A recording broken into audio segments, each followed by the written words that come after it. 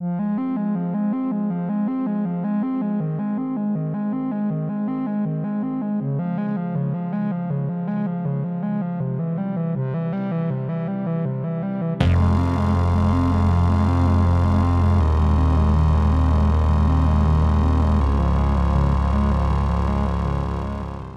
guys, it's Quinn here.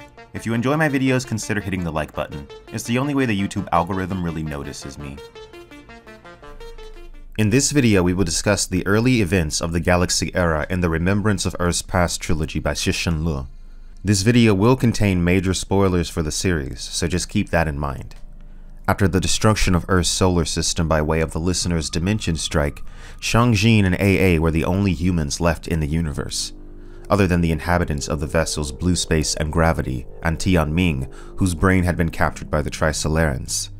The Trisolarans had been mankind's first cosmic foe. They had used Tianming's brain to plan an attack against humanity, which annihilated mankind's entire space force. Humankind only succeeds in thwarting them when they reveal the location of both Trisolaris and the Earth to the greater universe.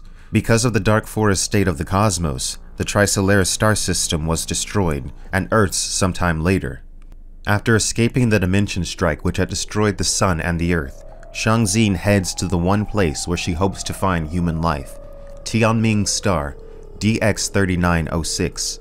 Long before Cheng Xin had ever entered cryosleep, Tianming gifted her with this star. Tianming had gifted it anonymously. At first, Cheng Xin had no idea who could have done it. She assumed it had to have been some wealthy secret admirer. Though at the time of the gifting the star had no practical value to Cheng Xin and was merely a gesture, she appreciated it. DX3906 was in this universe, and it might even outlast the Earth and the Sun. She would see it one day. She stood on the balcony of her apartment at night, gazing up at the sky and imagining her star. The lights of the city below cast a dim yellow glow against the cloud cover, but she imagined her star giving the clouds a rosy glow. In her dream, she flew over the star's surface. It was a rose-colored sphere, but instead of scorching flames, she felt the coolness of a spring breeze. Below her was the clear water of an ocean, through which she could still see swaying, rose-colored clouds of algae. After she woke up, she laughed at herself. As an aerospace professional, even in her dreams, she could not forget that DX3906 had no planets. The Star of Our Destination project, which had facilitated Tianming's purchase of DX3906, had also granted ownership of 17 other stars to individuals. It is mentioned that the Great Ravine, which during the early Crisis era annihilated 5 billion humans, acted as a giant sieve. Because of the great loss of life, 14 of the star's owners were lost to history. No record of what became of them existed, and no legal heirs could be found. This, in fact, was the reason for Cheng Xin's awakening from her hibernation 264 years after she was initially put into cryogenic sleep. It was initially believed that the star, DX3906, had no planets, but that turned out to not be true, and as Earth's technological progression continues, its value shifted beyond the symbolic into the practical. By the age of the Sword Holder, aka the Deterrence era, the idea of reaching a star within 300 light-years of the Earth was no longer a fantasy. A PhD in astronomy named AA discovered the planets around DX3906. As part of her dissertation, AA had developed a new technique that used one star as a gravitational lens through which to observe another. It was eventually discovered that one of the planets rotating DX3906 was Earth-like, and the UN and the Solar System fleet wanted to reclaim the star system. Legally, this could not be done unless Cheng Xin, the owner, agreed to transfer the title. Cheng Xin valued the star sentimentally, so she made a deal. After much reflection, she came up with a new proposal. She would sell the 2 planets, but retain ownership of the star. At the same time, she would sign a covenant with the UN and the fleet, granting humanity the right to use the energy produced by the star. The legal experts eventually concluded that this proposal was acceptable. After the destruction of the solar system, Cheng Xin and AA would speed towards the star in humanity's first ever light-speed ship, named Halo.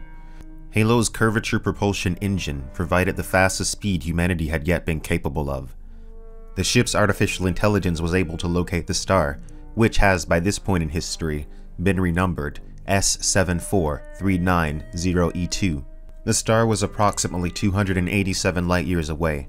The ship informed them that it would take 52 hours from Halo's frame of reference. This was, of course, the effect of relativistic time. Eventually, they arrived at the star. It was about the size of Earth's sun, but it produced a redder light. From the reference point of Earth, it had been nearly 300 years since the dimension strike which collapsed the solar system into 2 dimensions. So 286 years have already passed back there? AA asked. She looked as if she had just awakened from a dream. Yes, if you're using their frame of reference. Cheng Xin sighed. For the solar system in its current condition, was there a difference between 286 years and 2.86 million years? The 2 planets orbiting the star were not similar. The one furthest away from the star was desolate and gray. The close planet, which was about the size of Earth but had no moon, was blue, and the ship's AI determined that it had an oxygen-rich atmosphere and many signs of life. They decided that they would call the world Planet Blue. On the world, Cheng Xin and AA encounter a man named Guan Yifan. He had been one of the inhabitants of the ship Blue Space, which left Earth's solar system earlier during the Crisis era. He had been hibernating for 400 years. He came to the world on an exploratory mission with others who left before Cheng Xin and AA arrived. Blue Space and its sister ship Gravity at this point were the subject of ancient history. My name is Guan Yifan. I've been waiting for you here. How did you know we would come? AA asked, allowing Yifan to hold her hand. We received your gravitational wave transmission. You're from Blue Space. The inhabitants of the ships had gone on to invent curvature propulsion as well, and inhabit 4 reclusive worlds throughout the universe. Yifan explains that Planet Blue would be a prime candidate for colonization, but no one resided on the world. This was due to the planet's proximity to the Orion Arm. Extraterrestrials often visited this system due to the fact that 2 busy shipping lanes flowed through this region of space. They also learned from Yifan that Earth's solar system met a worse fate than they had previously thought. Luo Ji, the first sword holder of Humankind, had believed that Humankind's legacy would be preserved, flattened in 2 dimensions. That is why they carved in stone on the planet Pluto. But in reality, it was all lost. All that remained in the region of space that had once been our solar system was darkness. Even if you go back there now, you wouldn't be able to see anything. That part of space is empty. The 2-dimensional sun and planets you saw were actually just the result of the release of energy when 3-dimensional material collapsed into 2 dimensions. What you saw wasn't 2-dimensional material, only the refraction of electromagnetic radiation at the interface between 2-dimensional and 3-dimensional space. After the energy was released, nothing would be visible. The 2-dimensional solar space has no contact with 3-dimensional space. It was in fact impossible to see 2-dimensional space from 3 dimensions. This was due to the fact that 3D space has thickness, while 2D space has none. Therefore, light from the 3rd dimension passes through 2-dimensional space unhindered. The 2nd-dimensional world was fully transparent. The only thing that could be detected was gravity. The gravity of the solar system still has an effect, so in that empty space ought to be detectable as an invisible source of gravity. Cheng Xin and AA looked at each other thoughtfully. Sounds like dark matter, doesn't it? Yifan laughed. Cheng Xin and AA then learned from Yifan what became of the Trisolarans, who at once sought to annihilate mankind and claim the Earth for their own. The life forms, which had developed unique ways of survival due to the harsh conditions of their homeworld, were forced to face the harsh reality of existence in the dark forest just as humans were. No data was ever found on what happened to the initial Trisolaran fleet, just that the 2nd fleet with its superior propulsion systems never met up with it. The 2nd Trisolaran fleet left a trace of itself 60 years prior to Cheng Xin landing on Planet Blue. Humanity had observed that a large-scale space battle had taken place near the Taurus constellation. The Trisolarans had come into contact with an unknown and powerful alien force. It was brutal, and the resulting wreckage formed a new interstellar dust cloud. We know that one of the sides in the battle was the 2nd Trisolaran fleet, but we don't know who they were fighting against. We also don't know how the battle ended. It remained to be seen whether or not humanity would ever one day again encounter the Trisolarans. The invention of light-speed space travel had been an incredible milestone for mankind. Its presence fundamentally changed human culture and civilization. It was now possible within a human lifetime to reach the end of the universe.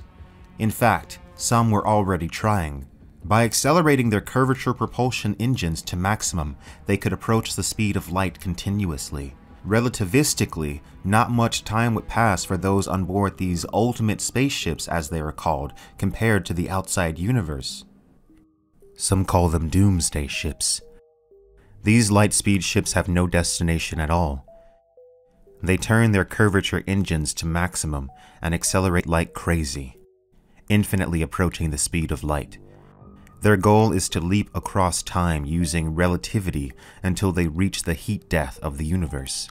By their calculations, 10 years within their time frame of reference would equal 50 billion years in ours. Cheng Xin is now filled with wonder at all that humanity has accomplished and expresses pity for those that never got to leave Earth's original solar system. But Yifan tells her not to pity them, for the reality of the universe is nothing to envy. Here, more than 600 years after Luoji had first realized that our universe was a dark forest, another terrible fact about cosmic reality was unveiled. Darkness. Only darkness. You mean the dark forest state? Guan Yifan shook his head, a gesture that appeared to be a struggle in hypergravity. For us, the dark forest state is all important. But it's just a detail of the cosmos. If you think of the cosmos as a great battlefield, dark forest strikes are nothing more than snipers shooting at the careless messengers, messmen, etc. In the grand scheme of the battle, they are nothing. You have not seen what true interstellar war is like. Have you? We've caught a few glimpses, but most things we know are just guesses. Do you really want to know? Yifan asked Cheng Xin to consider the most powerful weapon a civilization possessing almost infinite technological prowess could create. She remembered the cruelty of the Dimension Strike, and that gave her her answer. The universal laws of physics. That's right. The universal laws of physics are the most terrifying weapons, and also the most effective defenses. Whether it's by the Milky Way or the Andromeda Galaxy, at the scale of the local galactic group or the Virgo supercluster, those warring civilizations possessing godlike technology will not hesitate to use the universal laws of physics as weapons. There are many laws that can be manipulated into weapons, but most commonly, the focus is on spatial dimensions and the speed of light. Typically, lowering spatial dimensions is a technique for attack, and lowering the speed of light is a technique for defense. It is revealed to Cheng Xin in this moment that not only will the Dimension Strike on Earth's solar system never end, Earth was far from the only solar system that was currently collapsing, and the collapse would spread until all of the universe was two-dimensional. Cheng Xin protested, stating that this would make no sense. Why would it make sense to use dimensional strikes as weapons if in the long run the attackers would be killed as well? But she was not considering that there was in fact a way for the attacker to avoid death. These godlike races with the power to collapse dimensions and manipulate light could alter themselves as well. Alter themselves into creatures who could survive in lower dimensions. The universe had in fact been collapsing since the 10th dimension, and every time the attacking warring races would convert into a lower dimension before beginning it all over again. Cheng Xin is also told of deathlines. Deathlines were tales produced by one of the most advanced but rarely seen lightspeed technologies. It was rarely used because of the danger involved with these deathlines. You see, light speed within a deathline was absolutely zero. Inside it, every fundamental particle, every quark is dead. There is no vibration. Even without a source of gravity inside, each deathline is a black hole. A zero-gravity black hole. Anything that falls in cannot re-emerge. Only one group in the universe was known to regularly use this technology. They were called the Zero Homers. Their mission was to trigger the reset of the universe and return it to the glory of 10 dimensions. Deathlines are usually the product of the Zero Homers. Zero Homers? They're also called resetters. Maybe they're a group of intelligent individuals, or a civilization, or a group of civilizations. We don't know exactly who they are, but we've confirmed their existence. The Zero Homers want to reset the universe and return it to the Garden of Eden. How? By moving the hour hand of the clock past 12. Take spatial dimensions as an example. It's practically impossible to drag a universe in lower dimensions back into higher dimensions. So maybe it's better to work forward in the other direction. If the universe can be lowered into 0 dimensions, and then beyond, the clock might be reset and everything returned to the beginning. The universe might possess 10 macroscopic dimensions again. Cheng Xin would eventually travel to the end of the universe, as the remnants of humanity and countless other races are called to restore the broken pieces of space-time and return the universe to its prior glory. We will discuss these events which take place at the end of Death's End and in the spin-off novel Redemption of Time in a future video. Thanks for watching. Make sure you like and subscribe for more Quinn's Ideas. So we've got some great news, guys. Quinn's Ideas officially has a Discord. Now my goal is to make this Discord a great place for all science fiction fans to come and talk about science fiction, share their favorite books, share their love of science fiction stories and concepts while having a lot of fun. I'm really excited about this new way to engage with my community and to create more connectivity between my viewers. I hope you will join us over on Discord. Thank you so much. Just a heads up for those of you that may be interested, my next graphic novel, The Lie Behind the Star, is launching February 2023. You can sign up now to get on the email mailing list to get notified as soon as it launches. More information on my website, link in the description. Thank you guys so much.